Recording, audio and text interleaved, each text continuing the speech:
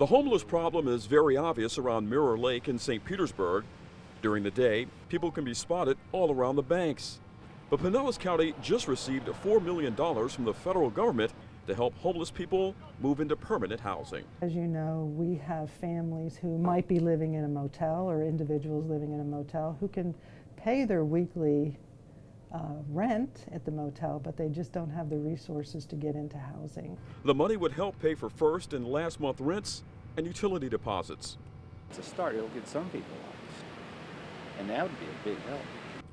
This homeless man who didn't want us to use his name said it would make a difference in a lot of lives.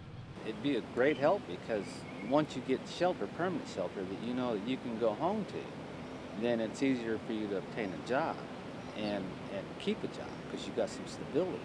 Another homeless man who didn't want to go on camera told me he and his fiancée have been looking for this kind of help for weeks.